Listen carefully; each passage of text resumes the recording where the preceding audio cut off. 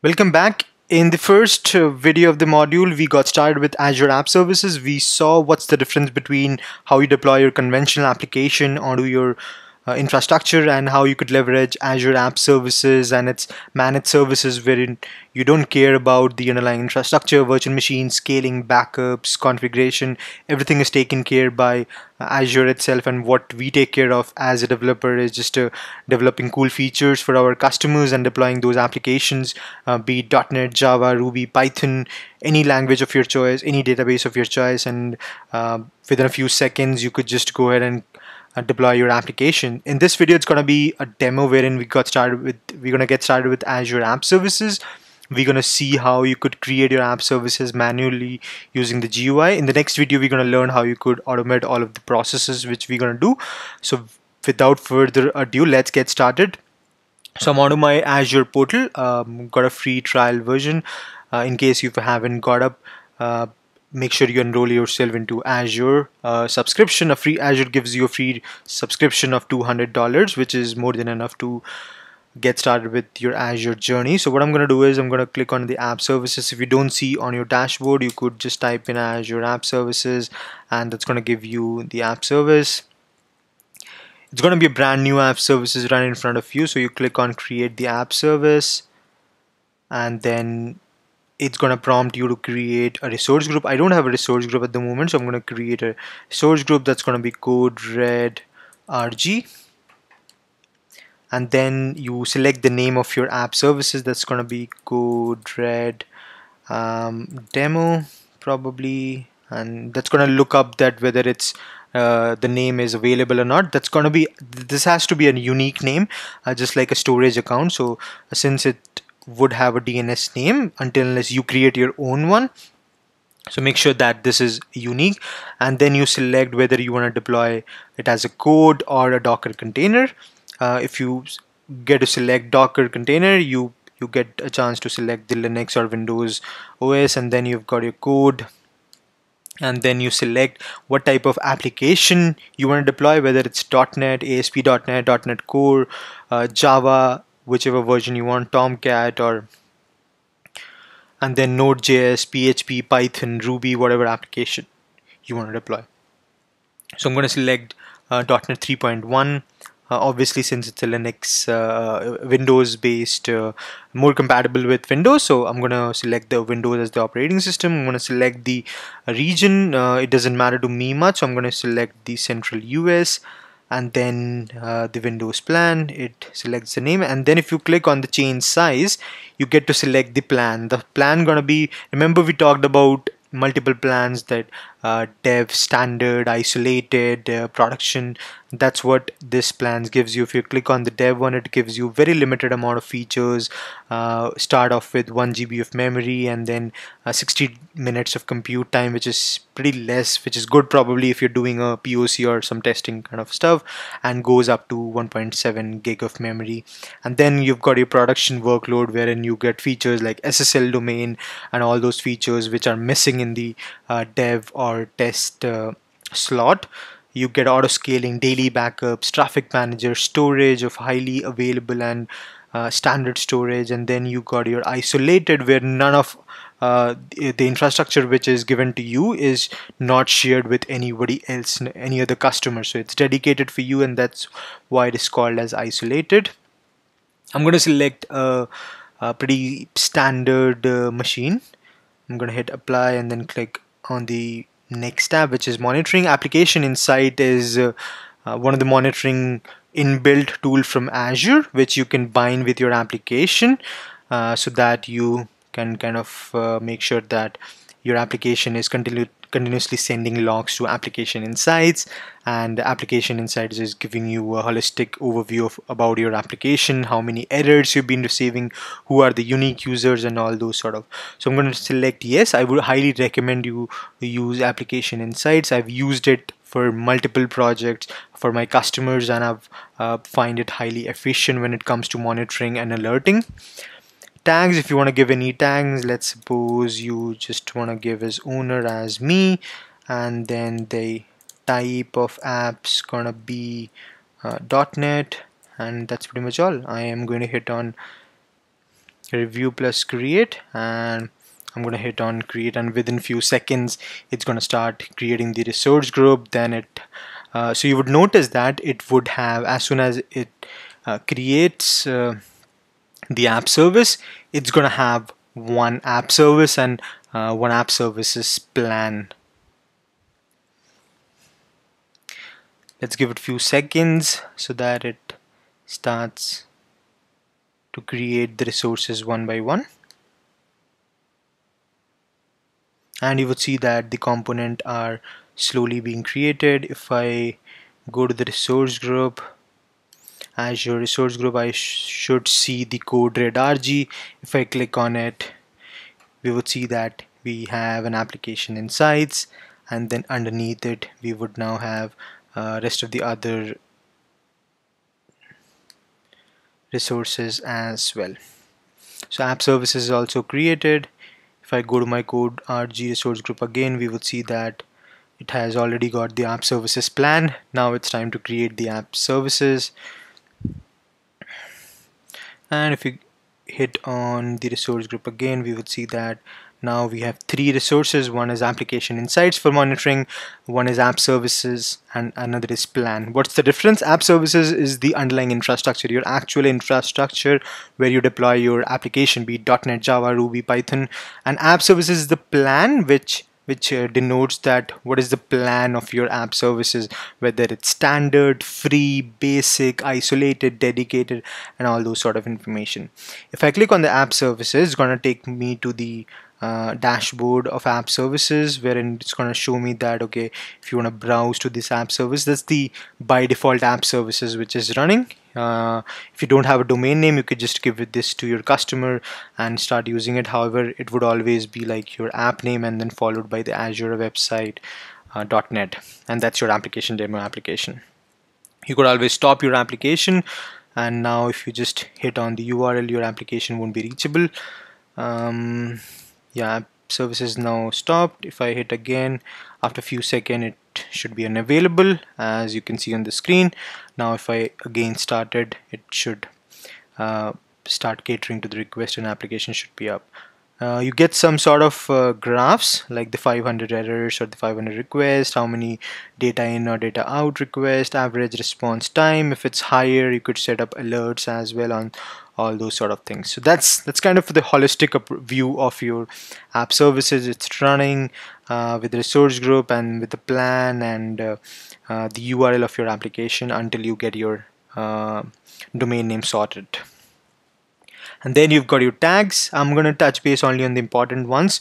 Rest of them can be kind of self-explanatory.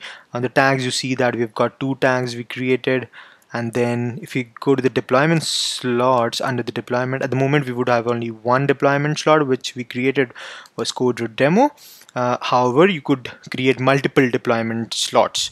So if we click on another add a slot and just give it a name as staging, and you could probably clone the settings, your app config, web config, everything, all the settings can be cloned from your previous app which is already deployed, and it's going to validate, and if you hit on add, it's going to add one more slot for you.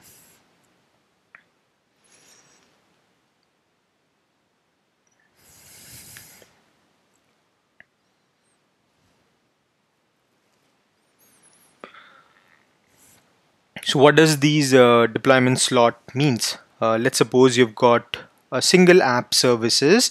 Let's suppose it's a e-commerce platform for XYZ company and you want to have multiple environments. So rather than creating multiple app services, what you could just do it, you could just clone your application and have multiple stages, like one staging and then production, and dev, sandbox, regression, and you could create multiple application, and you could see that the traffic percentage is 0 at the moment. You could always edit it and distribute your traffic to these one, and when you see that whenever the users are are able to hit this staging application and you're happy with all those features, you could just swap your staging with the production. You could simply click on swap and then you would be able to swap your application from production to staging. So this is highly beneficial when you want to test the new features and you want to only dedicate or roll out it for a few set of users,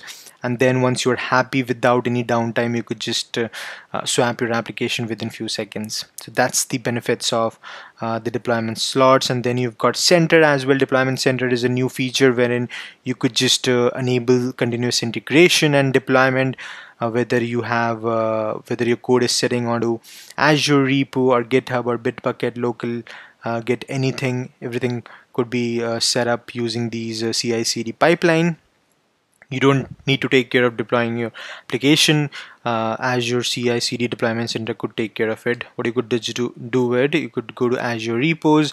If it's sitting on GitHub or Bitbucket, you need to authorize it. I've already got the Azure repo authorized, and then you've got two services, build service and the build pipeline. So whether you can either choose from Azure pipeline, or you could use the app services Kudu build service, which is going to be engine of your application, which builds your code and deploys to the app center. And then once your deployment center is integrated with Azure DevOps, you could just select the project, and once your Azure repos are And once your Azure repo is integrated, you could just list down all the projects, and then you've got your repo, then the branch, and then you can hit on continue. And if you click on finish, you should have your CI/CD setup. So whenever now you check in, commit any code onto that particular repo which we selected, it's going to deploy the code changes automatically to your Azure web apps. And this is how easy it is to set up CI/CD. Then you've got configuration. Configuration selects the app configs or web. Consider these as app or web configs of your application, where you could just have connection string, and you could just hide them and store them as a key value pair, rather than copying into your application as a plain text. Then you've got your authorization. We've got it off at the moment. However, you could always integrate Azure Active Directory and leverage the power of Azure Active Directory, which has been running for many decades, and then just use the power of those authentication and identity service. Then most important feature, one of the most important features which I really like, backups. If you are working on an enterprise application, there are high chances you need to take snapshots of your OS or backup of your code or database. So Azure Web Apps gives you that feature by default, and you don't need to write any scripts or anything. You could create as many backups in a day you want, and your application is highly available if something goes wrong. So you don't need to take care of creating any scripts or anything. Backups gonna take care of your application backup pretty easily. Custom domain. The domain which we used over here was an Azure domain. What does that mean? First, it has got your application name, which is CodeRedDemo, and then .website, Azure Websites and .net. Instead of that, you want to create something as CodeRed.com or Demo.com or whatever company name you have. You don't want Azure Websites.net, obviously. So you could use those domain.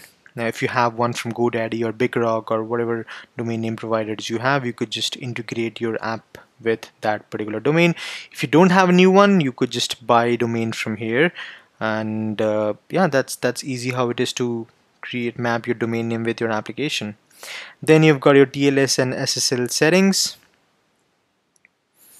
You've got your networking setup and app scale up, which means you can add more capacity to your infrastructure, or scale out, which means you could add just more number of machines to your web apps, and that's going to take care of all the scaling part basis on the capacity. So it's going to scale on certain metrics, and those metrics could be anything. Could be your CPU utilization, or could be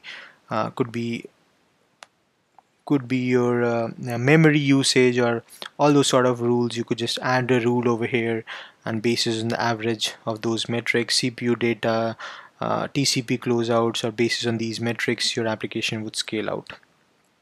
And then you've got your web jobs, which obviously include shell, PowerShell. If you want to run certain jobs in the background or nightly or weekly, you can use the web jobs.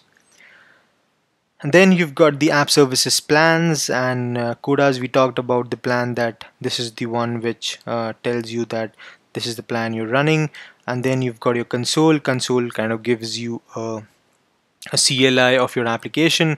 If I hit ls, all my code is going to be showed up. You see that these are my code directory. If I cat any of my file, it's going to give me the content of my file, and this is how you could just troubleshoot or do an ls or directory, or do check logs or do whatever you want to do. That's the console.